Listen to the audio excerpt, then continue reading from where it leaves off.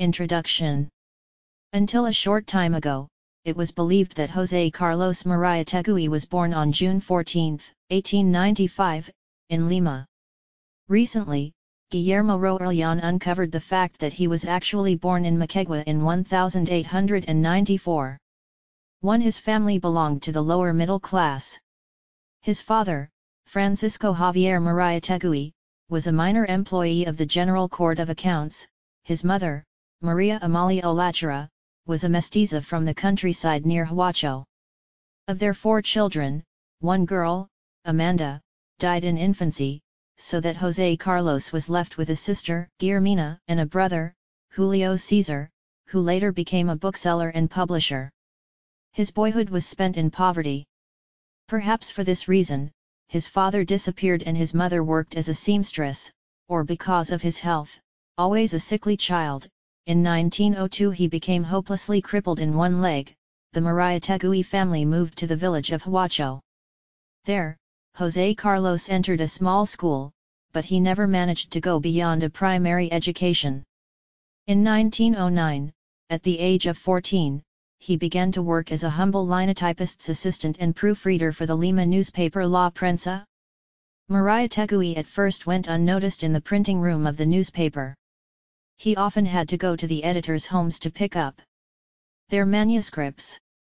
During this period he walked a great deal around the city, in spite of his lame leg.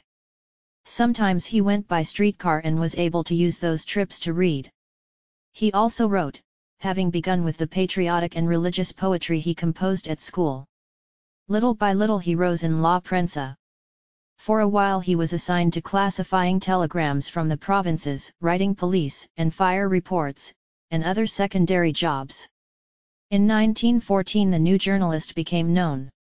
He popularized his pen name, Juan Chroniqueur, by writing verses, theater, art and book reviews, stories, local news items, and occasional commentaries on national and international events. He also contributed in 1914 to the journal Mundo Limno, which was intended for an aristocratic public. He soon made many friends among his colleagues, of whom the best known at that time was Abraham Valdlomar. Also in this group was César Falcón, who was long to accompany Mariategui in his life and ideas. All these writers and others of his contemporaries approached journalism from an aesthetic point of view. In 1915 Mariategui became CO director of the journal El Turf. Here he tried to create a new type of literature, not only by means of light and ironic reports and social news, but also through poems and stories about horses. He stayed with El Turf until 1917.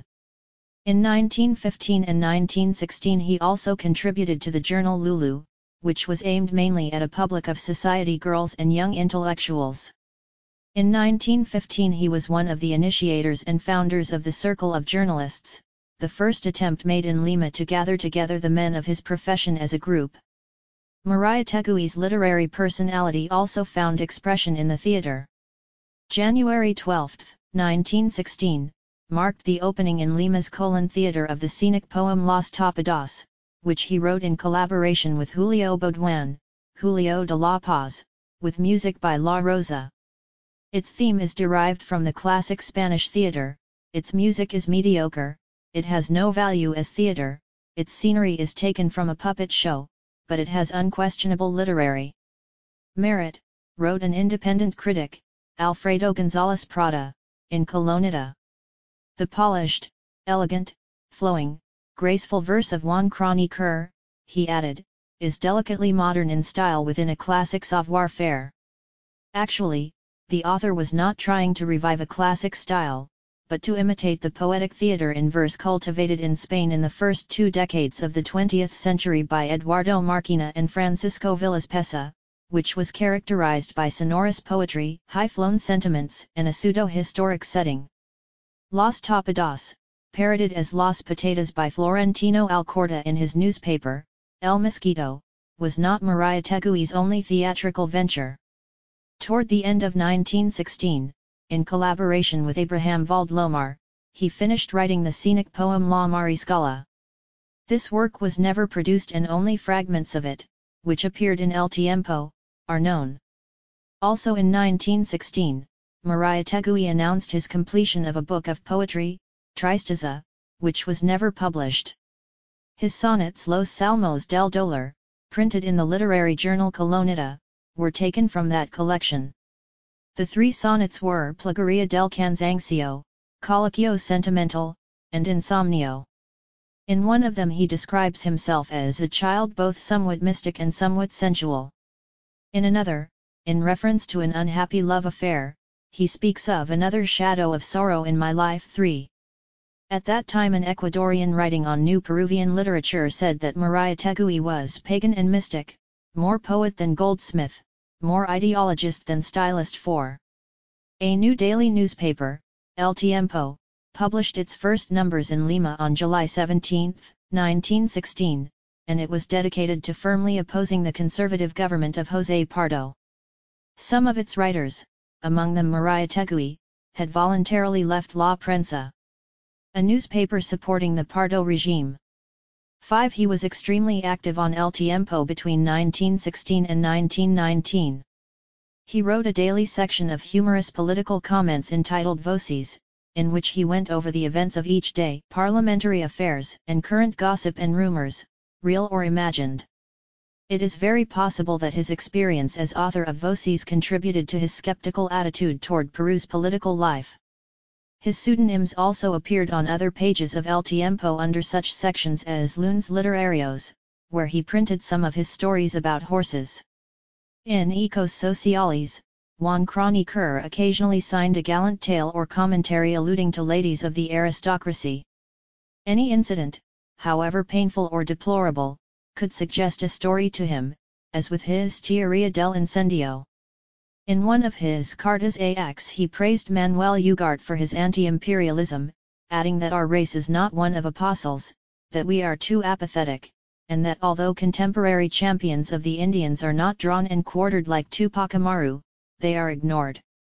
And when in February, 1916, a jealous rival shot to death the poet Leonidas Uravi, Mariategui published in El Tiempo his Oración al Espíritu Inmortal de Leonidas Uravi, which began with these words, I, who am your brother in pain and laughter, in faith and disbelief, in toil and reverie, in apathy and violence, in love and egotism, in sentiment and intellect, in the human and the divine, I invoke you, Uravi, in this hour of anguish. When the Pardo government founded the newspaper El Dia in 1917, Mariategui tried to create a humorous counterpoint, Ha Noche, but it lasted only a short time. Also in 1917 he received the Municipalidad de Lima Prize from the Circle of Journalists for his article La Procesión Tradicional, which appeared in El Tiempo on April 12 and described Lima's popular religious procession in honor of Our Lord of Miracles. Always respectful of religion, he was inspired by a brief retreat in the monastery of the Discalced Friars to compose the sonnet Elegio de la Celda Ascetica. Nevertheless, Mariategui and other writer friends provoked an uproar when they went to the cemetery on the night of November 4 to watch Norca Rausqueya, an Argentine dancer, perform to the strains of Chopin's Funeral March. The principals of this incident were jailed for a short period. Mariategui and his friends, in various Lima newspapers and before Congress, vehemently claimed that they had not meant any irreverence by their action, that the cemetery had been used for much more reprehensible purposes, that they were being attacked through ignorance, superstition, or narrow-mindedness by critics who were themselves no models of moral rectitude, and that it had been simply an artistic performance. But Mariategui was gradually changing in spirit. On June 22, 1918,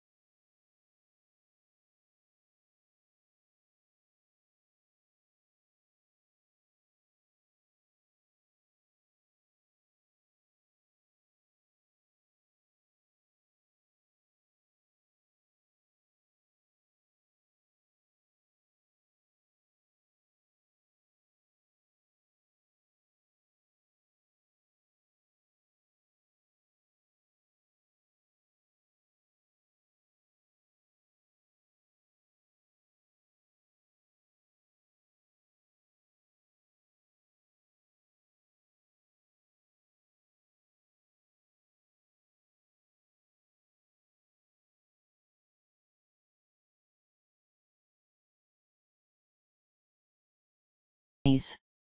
Viceroys, courtesans, adventurers, priests, lawyers, and soldiers were almost the only ones to come to Spanish America. Therefore, no real colonizing force developed in Peru. The population of Lima was made up of a small court, a bureaucracy, a few monasteries, officials of the Inquisition, merchants, domestic servants, and slaves. Furthermore, the Spanish pioneer had no outline of the economic evolution 5 talent for creating working groups. Instead of making use of the Indian, he seemed to be intent on exterminating him. And the colonizers could not create a solid and integrated economy by themselves. The very foundation of colonial organization was defective because it lacked demographic cement. There were not enough Spaniards and mestizos to develop the territorial wealth on a large scale. And since Negro slaves were imported to work on the coastal plantations, the elements and characteristics of a slave society were mixed into those of a feudal society. Only the Jesuits, with their systematic positivism, showed in Peru, as in other countries of America, some aptitude for economic creation. The latifundia assigned to them prospered and traces of their organization still survive. Remembering how skillfully the Jesuits in Paraguay made use of the natives' natural inclination to communal work, it is not surprising that this congregation of the Sons of Saint Ignatius of Loyola, as Unamuno called them, created centers of work and production on Peruvian soil, while nobles, lawyers, and priests enjoyed a luxurious and worldly life in Lima. Almost the sole interest of the colonizers was the mining of Peruvian gold and silver. I have referred more than once to the tendency of the Spaniards to settle in the lowlands and to how they feared and distrusted the Andes, of which they never really felt themselves masters. Undoubtedly, the Criollo towns that formed in the Sierra were the result of mining activities. The conquest of the Sierra would have been even more income. Slaves in case of hardship. Gobti was mistaken in considering mere conquistadors to be colonizers. But his next observation merits reflection. The cult of the bullfight is an aspect of this love of entertainment and of this Catholicism of spectacle and form. It is natural that an emphasis on the purely decorative should be the ideal of the man in rags who puts on lordly airs and cannot follow either the Anglo-Saxon teachings of resolute and stubborn heroism or the French tradition of subtle skill. The Spanish ideal of an arrogant nobility borders on indolence and, therefore, finds its proper expression and symbol in the court. Had it not been for the Spaniards' greed for the precious metals buried deep within the Andes. These were the historical bases of the new Peruvian economy, of the colonial economy, colonial to its roots, a process that is still evolving. Let us now examine the outlines of a second stage, the stage in which a feudal economy gradually became a bourgeois economy, but without losing its colonial character within the world picture. The economic foundations of the Republic. Like the first, the second stage of this economy derives from a political and military event. The first stage arose from the conquest. The second stage began with independence. But whereas the conquest was entirely responsible for the formation of our colonial economy, independence appears to have been determined and dominated by the latter process. I have already had occasion, since my first Marxist attempt to ground Peruvian history in the study of economic events, to concern myself with the economic aspect of the War of Independence, and my reasoning was as follows. The ideas of the French Revolution and of the North American Constitution were favorably received in South America, where there already existed an emerging bourgeoisie which, because of its economic needs and interests, could and should have been infected by the revolutionary spirit of the European bourgeoisie. Spanish America could not have achieved its independence had it not commanded a heroic generation, sensitive to the emotional tenor of its time, able and willing to carry out a genuine revolution. From this point of view, independence takes on the appearance of a romantic adventure. But this does not contradict my thesis of an economic pattern underlying the revolution of liberation. The directors, caudillos, and ideologists of this revolution did not precede or transcend the economic premises and causes of this event. Intellectual and emotional circumstances did not precede economic circumstances. Spain's policy totally obstructed and thwarted the economic development of its colonies by not permitting them to trade with any other nation and by reserving to itself the privileges of the mother country to monopolize all commerce and business carried on in its dominions. The producing forces of the colonies naturally fought to shake off these fetters. If the emerging economy of the embryonic nations of America was to develop, it needed above all to be free of the rigid authority and medieval mentality of the King of Spain. The student of this period cannot help but see here that South America's independence movement was only too obviously inspired by the interests of the Criollo and even the Spanish population, rather than by the interests of the indigenous population. From the standpoint of world history, South America's independence was determined by the needs of the development of Western or, more precisely, capitalist civilization. The rise of capitalism had a much more decisive and profound, if less apparent and recognizable, influence on the evolution of independence than the philosophy and literature of the encyclopedists. The British Empire, fated to become the real and unsurpassed representative of the interests of capitalist civilization, was taking shape. In England, centre of liberalism and Protestantism, it was industry and machinery that prepared the way for capitalism, rather than that country's traditionally cited political philosophy and religious belief. Therefore, England, with the clear sense of destiny and historic mission that was to gain it hegemony in capitalist civilization, played a leading role in South America's independence. Whereas the Prime Minister of France, the nation that some years earlier had given the world a great revolution, refused to recognize these young South American republics that could export not only their products but their revolutionary ideas, to Mr. Canning, faithful interpreter and agent of England's interests, recognized them and thereby justified their right to separate from Spain and, in addition, to organize themselves democratically. And even before Mr. Canning, the bankers of London, no less timely and effective for being usurers, had financed the formation of the new republic. The Spanish Empire sank into oblivion because it did not rest on military and political foundations and, especially, because it represented an outdated economy. Spain could supply its colonies only with priests, lawyers, and nobles. Its colonies craved more practical and modern instruments and, consequently, turned to England's industrialists and bankers. Acting as agents of an empire created by a manufacturing and free trade economy, the new-style colonizers wanted, in turn, to dominate these markets. The economic interests of the Spanish colonies and of the capitalist West coincided exactly, although, as often happens in history, neither of the parties concerned was aware of this fact. The new nations, following the same natural impulse that had led them to independence, dealt with the capital and industry of the West in order to obtain the elements and relations necessary to expand their economies. They began to send to the capitalist West the products of their soil and subsoil and to receive from it cloth, machinery, and 1,000 industrial products. In this way, a continual and increasing trade was established between South America and Western civilization. The countries on the Atlantic naturally benefited most from this trade because of their proximity to Europe. Argentina and Brazil, especially, attracted great quantities of European capital and immigrants, and the floods from the West left rich and homogeneous deposits that accelerated the changes by which the economy and culture. Ca. Said Viscount Chateaubriand, its entire policy should be aimed at establishing monarchies instead of these republics that will send us their principles along with the products of their soil.